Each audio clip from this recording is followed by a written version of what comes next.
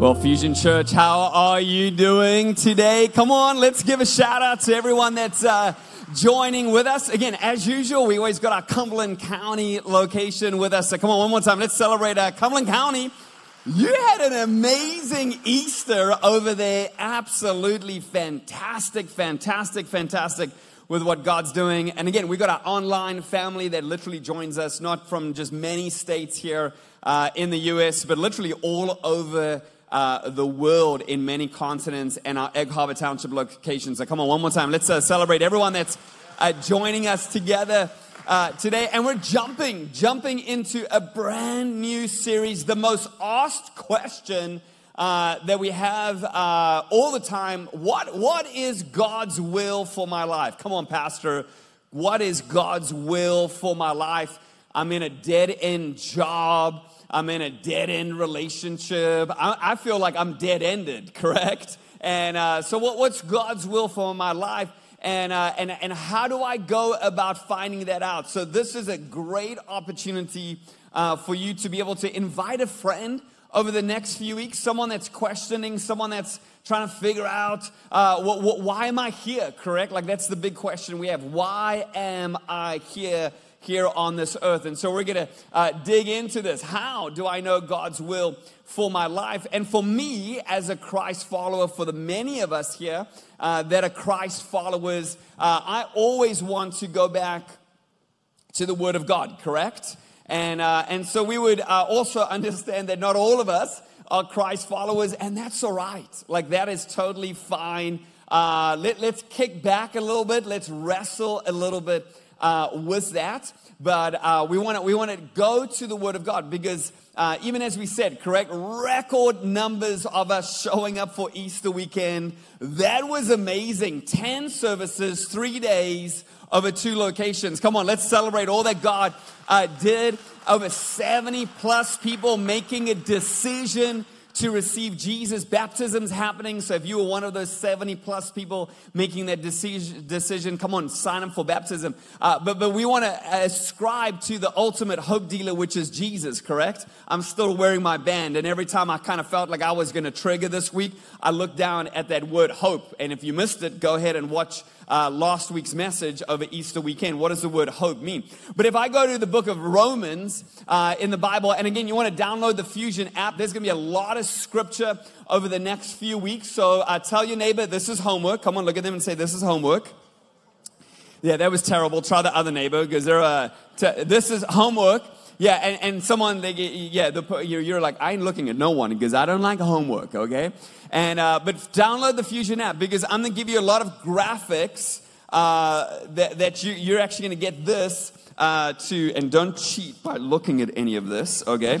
You're going to get this to when you leave today, not when you came in, when you leave today. But you can cheat, obviously, by downloading the Fusion app and onto your device, and you can cheat and see what we're talking about. Well, the Bible tells us in Romans chapter 12, it says the following in verse 1. It says, therefore, I urge you, brothers and sisters, in view of God's mercy, to offer your bodies as, let's read together, to offer your bodies as living sacrifice, holy and pleasing to God. So offer your bodies as a living sacrifice, okay? You are living, and God's saying, hey, I want to use you in your living and not your dying, because when you're dead, God can't use you. He wants to use you now. And yes, all the junk in your life, all the anxiety, all the stress, all those things, God wants to use the living sacrifice. But through Jesus, He makes us holy and pleasing to God. And the Bible says this is your true and proper worship. And then it says this, and this is kind of key text to us, it says, do not conform to the pattern of this world. So everybody say that word pattern. There's a pattern that you and I have God in our mind. There's a cultural pattern. So I grew up in Southern Africa. I have a cultural pattern. If you grew up in the northeast of the United States, you have a cultural pattern. If you grew up a specific ethnicity, there is a cultural pattern. If you grew up westernized, there is a cultural pattern, even a cultural pattern of time. In Western culture, we start on time, correct? If we say 12 o'clock, guess what? I'm a 5 minutes before 12 kind of guy. In Southern Africa, it's called Jumpa's time, okay? So time is a figment of your imagination. If I say we're going to meet at 12 o'clock, in your mind, it could be 12 o'clock tomorrow, buddy, and I am totally fine. And that's the culture, correct? In Southern Africa. And so there's this pattern of this world that has been ingrained. But the writer of Romans says, listen, we need to, and goes on to say, but we have to be transformed by the renewing of our mind. Let's read that together. But be transformed by the renewing of the mind. How do we renew the mind? We renew the mind by the Word of God. We renew the mind by worship.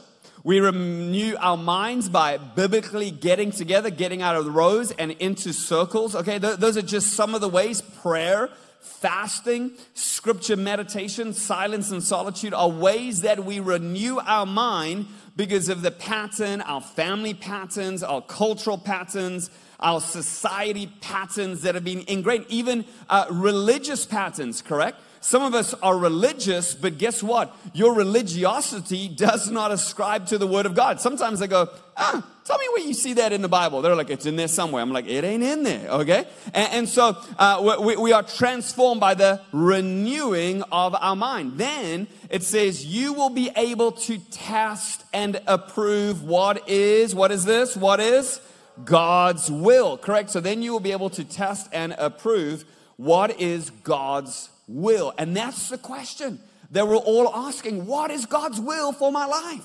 And so we're going to explore that over the next few weeks. In fact, the scripture ends there in saying His good and pleasing and perfect will. His good, His pleasing, and His perfect will. And some of us are in a situation right now. You go, I don't feel like it's good.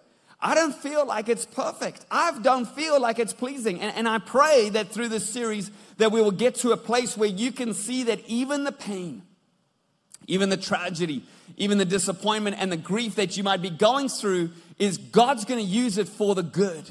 God's going to work it out. And it might not feel like that right now, but I want to promise you that God, if you trust Him, if you renew your mind, if you focus on His plan for you, He will begin to work it out. Now, there's an equation, correct? And we've got to talk about this equation before we can get into these concentric circles. And this equation is that Bible study, okay, Bible study and prayer plus the body of Christ, which is the church, equals knowing God's will. We cannot know God's will unless we are in the Word of God. And I'm not talking about a drive-through Bible study, correct? We all done that before, correct? Drive through, listen to the soap. Like, what's today's soap? And come on, I'm going to be honest, correct? I'm coming in for a meeting. I know that, some of our staff members are maybe going to ask me, how was your soaping, scripture, observation, application, and prayer? And I'm like, okay, so today's April 16th, and I've got to be able to do Numbers 35, which I did do Numbers 35 properly. No drive through this morning, okay? Because I, was spending time praying and asking for the cities of refuge. If you did Numbers 15 today, the cities of refuge that God was talking about. But what we tend to do is this drive-through quiet time. We just do it quickly. And I'm talking about Bible study. I'm talking about intentional prayer. And I'm talking about intentionally connecting in the body of Christ, the church, actively in the body of Christ. Then we will begin to discern God's will for our lives. Amen to that? Okay, so you got to get that. That is key. I mean, if I could carry this TV screen and show it to every single one of you and say, this is key. You cannot do anything else until you get this right. Okay, this is key. Tell your neighbor this is key. Look at them in their eyes and go, this is key. Come on, Cumberland. I want to see you over there too, correct? This is key, correct? Okay, so number one is this on the concentric circles is kingdom, okay? So kingdom is number one up over here. So we've got all of this, okay? And all of these circles, they touch, all of these circles come into this big circle that we're going to talk about in a little bit of time. But the kingdom of God is something that we want to be able to explore. And what does the kingdom mean? The kingdom is this. What does God want in width, breadth of time, okay? So the kingdom of God, what does God want in the width and the breadth of time? So again, this is in the Fusion app. And then every one of you are going to get this this paper when you leave today, and it's going to have all of the answers right over there, okay? And so the kingdom of God is important. The Bible tells us in Matthew chapter 6, verse 32, it says the following. It says, for the pagans run, the people that are unchurched, the people that are far from Jesus, run after all these things. And it goes on to say, and it says, and your heavenly Father knows what you need then. And then it goes on to say, but seek first the kingdom of his, Jesus' righteousness, and all these things will be added unto you.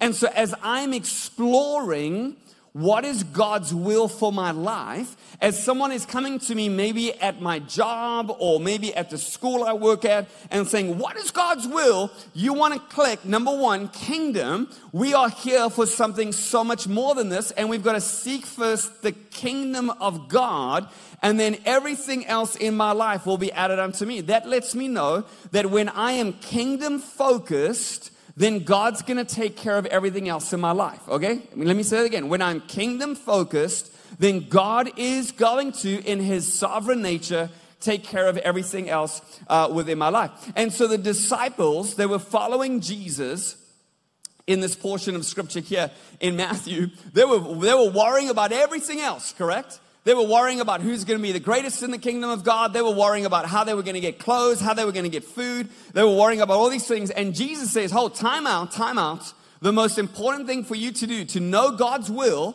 is not where you're going to get food, not where you're going to get clothes. Okay, so occupation. Some of us are like, what's my occupation? Okay, that's not the most important thing. One of the most important things is to say, I want to pursue the kingdom of God. And in pursuing the kingdom of God, amen to that? In pursuing the kingdom of God, God then will begin to reveal to me that which I'm looking for within my life. In fact, think of and we worshiped in that third worship song today. It was the Lord's Prayer, correct? Our Father, who art in heaven, hallowed be thy name. What's the next thing? Thy kingdom come. Yeah, some of you are like, thy kingdom come. Thy will be done, correct? So that might be a prayer that you want to pray over these next few weeks. Thy kingdom come, thy will be done. Do I take this certification? Do I pursue this new job opportunity? Do I make a move? Well, every time I say, if someone wants to make a move, have you prayed about it? Thy kingdom come, thy will be done within my life. Okay, so the first circle is kingdom. The second circle is INTUITED. Okay? INTUITED. And so INTUITED is what is the instinct within my life, okay? And so God has wired his kingdom to discern the will of God, but then you have intuition. You have a bent. The proverb says, raise up a child in the bent of the way that he should go. Some people are more detail oriented. In fact, yesterday I was out blowing my yard, and my little girls have a little playhouse in the back, and I was getting the leaves out of the playhouse. And as I'm getting the leaves out of the playhouse, I notice there is a piece of paper with a to-do list on it. Yeah. Either my 8-year-old or my little 5 to turn 6-year-old had written a to-do list to put up in their dollhouse in the yard of things they needed to get accomplished, okay? And some of us are like, that's my girl right there. I love her, correct? Okay? And some of you like, I start getting hives when to-do lists come out, okay? So God has created and wired you. In fact, INTUITED means, have I sought, have I felt, have I heard God in me and my life? Like some of us are gifted in hospitality, some in administration, some in worship and singing, some in compassion and care. You would give the clothes off of your back, okay? And some of you are like, nope, I ain't giving my clothes because they don't, and you have a whole strategy for that. Some of you love spreadsheets. Some of you love creative design, okay? So that's the intuition, that's the intuitive, how God has developed you, because it tells us in Ephesians chapter 1, 17 out of the translation, it says the following. It says that the God of our Lord Jesus Christ, the Father of glory, and I love this, may give you the spirit of wisdom. I love that. May give you the spirit of wisdom and of revelation in the knowledge of Him, okay? And so when I receive the spirit of wisdom and revelation, then I am able to know more of God, but also know how and why has God created me? Why do I get passionate about the things that no one else gets passionate about? Why do I have a to-do list at maybe 7 or 8 years old in my dollhouse outside? Because God has wired you like that. Now, in the month of February, we did a huge push to let as many of you know that we have an assessment page, okay? So fusionchurch.cc/assessments. It's in your app too, okay? And many of you, hundreds of you took the assessments. We have 4 assessments here at Fusion Church. But again, as you are exploring God's will for your life, you want to be able to look at this assessment page over here and then go, what's my personality? What's my love languages? What are my biblical gifts, okay? Am I a grinder? I just love shut the office door and let me grind, baby. Or am I a conceiver? Like, I want to just think of all these big things and then get a team around me to make it happen. So that's right here. And you can still go on here and take those assessments and let us know so that when we're sitting down with you, so here's an example. Back when I was probably 12 years old, I was like, this was back in the day, long hair, earrings, correct? And I was like, to be a rocking bass player at 13 years old, that is cool. And I was like, I started growing my hair long. I secretly went and got my ears pierced. My mom about ripped that earring straight out of my ear when she found out it was an earring. And I was like, I'm going to play bass. So my youth pastor gave me a spare bass guitar. And I practiced. And I slapped that bass. And I drew a picture of the bass guitar on my wall. And I cried out to God, God, let me play this bass so I can be a touring rock musician, correct? Like, this is 1992, baby. And so my mom was like, Brennan, you need bass guitar lessons. And I was like, okay, I'm going to get bass guitar lessons. And so I sat down, and this guy's name was Ray Cognolio. And Ray Cognolio was the sweetest gentleman in the whole world. And he sat down with me growing up in South Africa. And I sat there with my black bass guitar, my hair starting to grow long. And I said, Ray, you're going to teach me how to be a rock bass guitar player. And Ray, after his first session, looked at me and said, Brendan, you are incredibly gifted for the kingdom of God. But let me tell you right here, you are absolutely tone deaf. I love you. I care for you. You will never play an instrument in your whole life. Let's explore all the other circles, okay? So the next circle, so we got the kingdom, INTUITED, and we got the presence of God right over here, okay? Presence of God. After that time with Ray, looking at that bass guitar player, bass I'd drawn on my wall with a Sharpie marker. Again, my mom nearly killed me for that, okay? Presence. I needed the presence of God. Because why? God is more than just an equation. Does that make sense? Okay, He is sovereign. And so, yes, I wanted to play the bass guitar, but I don't have tempo. I don't have tone. I ain't got nothing. Can I be honest? I'm a white boy from Africa. I can't dance, clap, or sing. But you know what I can do? I can lead a church, I can pastor a church, and I can believe for revival in this region. Amen? So I have my personal singing, but I'm never allowed on here. In fact, the days that I have a headset mic on, they're like, oh God, please turn him off. Literally, they're not blaspheming. They are praying. If my headset is on, all of them up here like, okay, so again, presence. We need the kingdom of God. We need the intuition of God, and we need the presence of God within our lives. The Bible tells us in Revelation 22, verse 13, it tells us the following. It says, I am the Alpha. Come on, let's say it together. I am the Alpha and Omega, the first and the last, the beginning and the end, okay? So Ray Cognolio, thank God he had the courage to tell me, Brendan, you have the presence of God in your life, but you ain't got no tempo in your life. Brendan, you have the identity of the Alpha and Omega, but you do not know how to keep rhythm. So figure it out. And you know what? Soon after that, my youth pastor gave me an opportunity to speak to our youth group in South Africa. And I wrote a message, and God began to use that And along with his presence, along with his kingdom, along with the intuition of what God has given us. And so as we look at scripture, let's know that when we are pursuing the will of God, it's not just one thing that I need within my life. It is these different circles that begin to attach. Now, we talked about this in the beginning. Another important circle to have in exploring the will of God is that we need to do it daily. Daily, okay? Everybody say the word daily. Daily right there.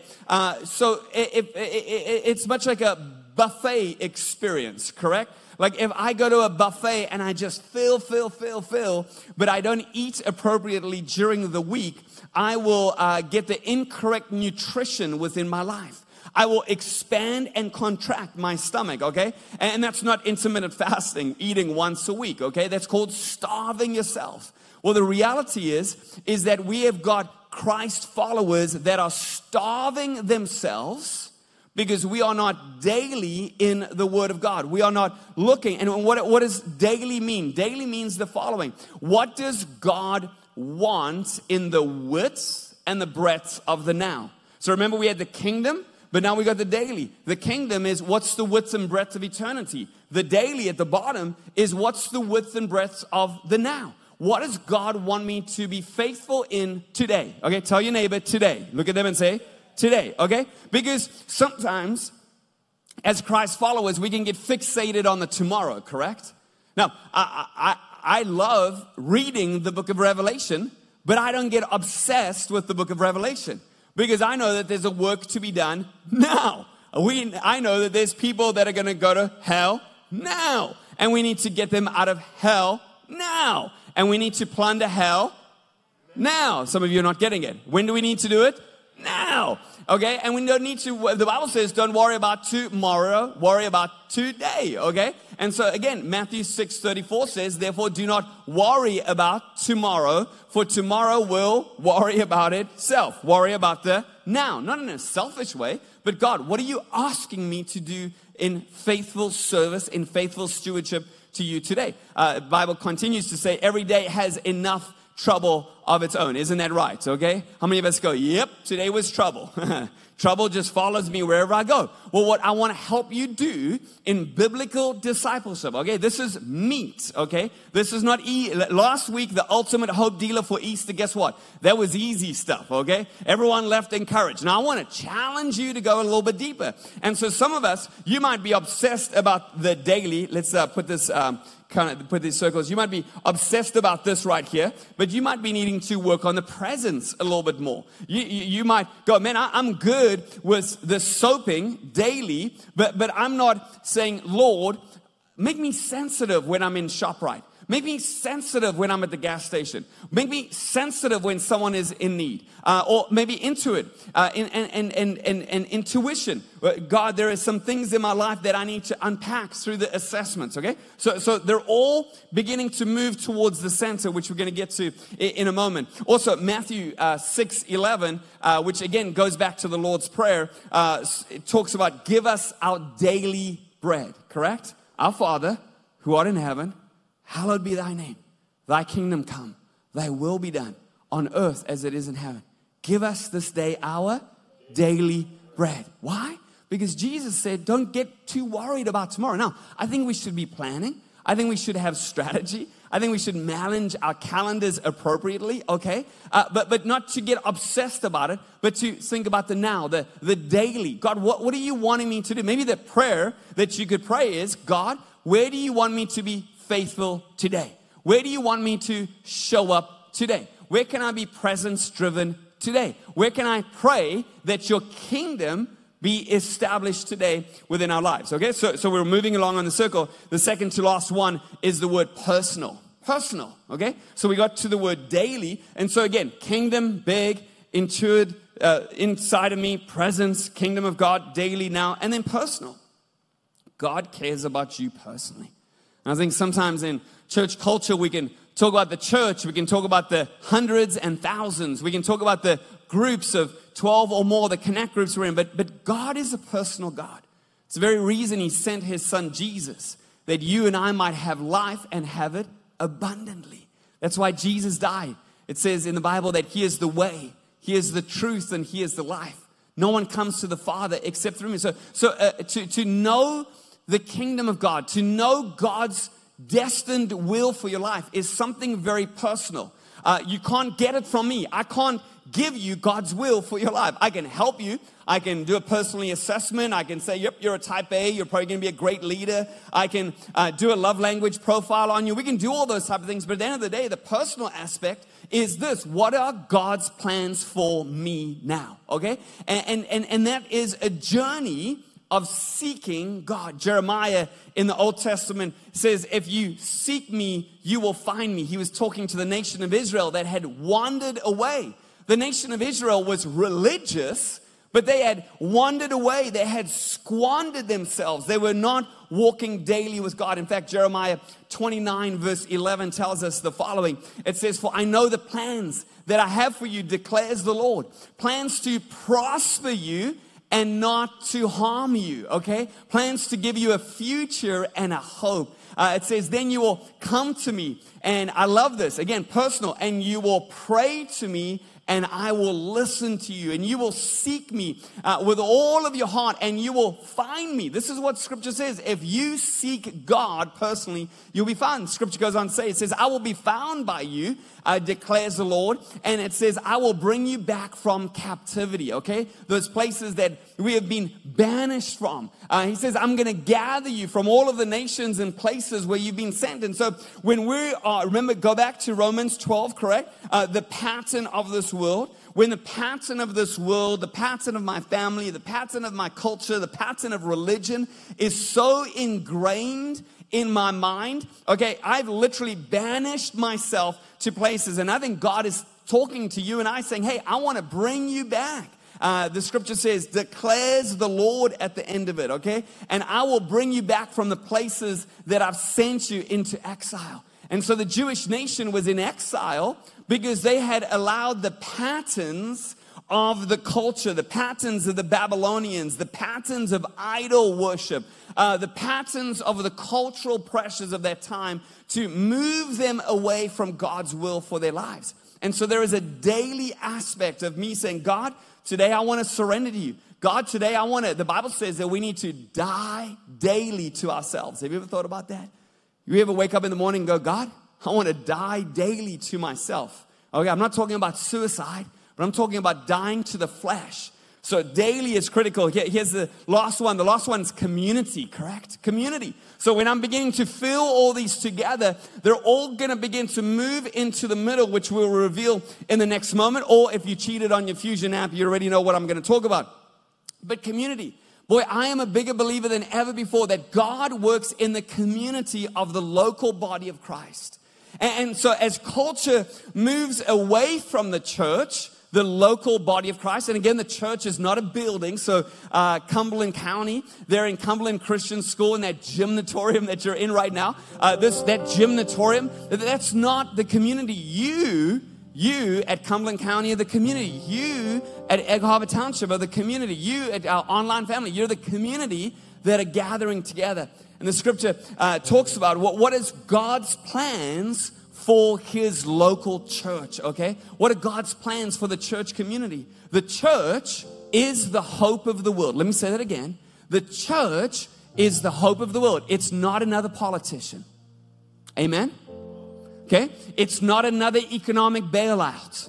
The hope of the world is not peace with Russia and Ukraine. The hope of the world is not another party and a third party. The hope of the world is not a better healthcare system. And yes, we've got all that. But at the end of the day, the hope of the world is the church of Jesus Christ. See, governments have come and gone. Nations and economic world powers have come and gone. The Romans thought they were the best. The Greeks thought they were the best.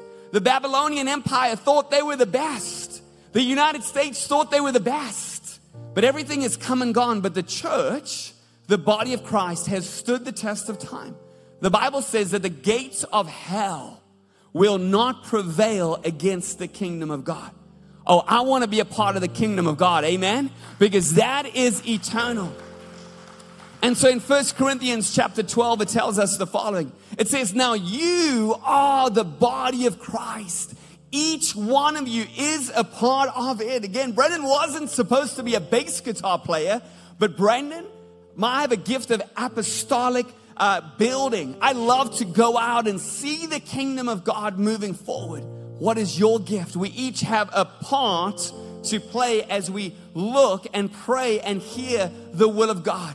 See, the scripture goes on to say, it says, God has placed in the church, first of all, apostles, second, prophets, third, teachers, then miracles, then gifts of healing. I'm praying that there's going to be greater healing in our church in the days to come. Amen. Gifts of helping and of guidance. Gifts of different kinds of tongues. So again, there's a place, a personal place, a daily place, a kingdom place, a presence-driven place, an intuitive type of place where God has wired me to be a part of this kingdom of God. If we were all the same in the community, if we were all the same in the church, how boring would that be, correct? But we're different, and I love that. Man, I love when someone has a different opinion. I love when someone has a different way of doing things, and as we begin to explore that. So all of that comes together, correct? To ask the question, how do I know God's will? Again, let's go back to that opening scripture in Romans chapter 12, verse 1. It said the following. It says, therefore, brothers and sisters, I urge you, in view of God's mercy, to offer yourselves as living sacrifice, holy and pleasing to God. Here it is. This is your proper and true worship. Then it says this, do not conform to the patterns. Remember the neural pathways, the ingraining of culture and religion, ingraining of political ideology. Maybe we've got to throw that out. Ingraining of economics thought patterns. Okay, all of that gets us in trouble. But then he says, but be transformed by the renewing of your mind. How do you renew your mind? In the Word of God. How do you renew your mind? In worship. How do you renew your mind? Maybe counseling. How do you renew your mind? Maybe silence and solitude. How do you renew your mind? Maybe fasting. How do you renew your mind? Guaranteed, I'm in a freedom group right now, and freedom is one of the best ways that I can renew my mind. Oh my gosh. The other week when we were talking about the Word of God, it was just an absolute game changer. So we need to be transformed by the renewing of your mind so that, here it is, that we will be able to test, and approve what God's will is for my life. His good, His pleasing, and His perfect will. Amen? So all of these circles come back to one that's found in the middle. Let's go ahead and let's throw it up. Okay, so it is the revealed purpose of God. Everybody say the word revealed. Revealed, correct? So when I pursue His kingdom, when I develop intuition in my life, when I begin to be open to the presence of God, when I begin to walk daily with Him every day, when I begin to say, God, this is personal and not just a group of people. It's you that you're talking to me. When I begin to say, God, what are you doing in our church, and how can our church impact this region? How can I be a part of it? The revealed will of God begins to come into play within my life. And so when you leave today, you get this handout. You get to begin to look at this handout and go, okay, here it is. Step number 1. What do I need to work on this week? So let's do this. All locations, let's stand to our feet. And as we're standing to our feet, maybe right now, ask yourself the question, okay, what's the Holy Spirit saying to me right now? Okay, maybe ask yourself the question, and application point number 1, what's my best next step this week? Like, what's this one thing that I need to lock into? You might go, man, I'm all about personal, but I really stink at community. Oh, you might go, man, I really need to explore those gifts assessments and know what God's saying to me. Maybe I need to be more open to His presence, and I need to show up to a midweek prayer meeting. I don't know what it is, but God is speaking to you.